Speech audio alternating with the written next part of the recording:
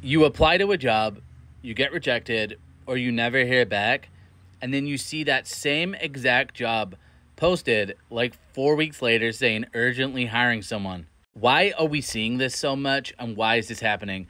I'm going to give you 3 reasons as to why this could potentially be happening and why companies continue to post ghost jobs even though they say they're not. Number 1, the first thing they're doing is pipelining. Pipelining is essentially where they post a job that they know they're going to hire for in the future. So in the future, they don't have to start from scratch. They already have a database full of people who have applied to the job and are interested, so they can reach out to them right away. This is a technique called pipelining. I am not a fan of this because the chances are if you applied to a job a year ago, you're not going to be interested in a year later or 6 months later. And it really just messes with people. The second thing that we're seeing is companies posting jobs. So their investors think that they're growing. If they're posting jobs, it must mean they're growing and they're successful. So they're posting jobs to make it look like things are going well.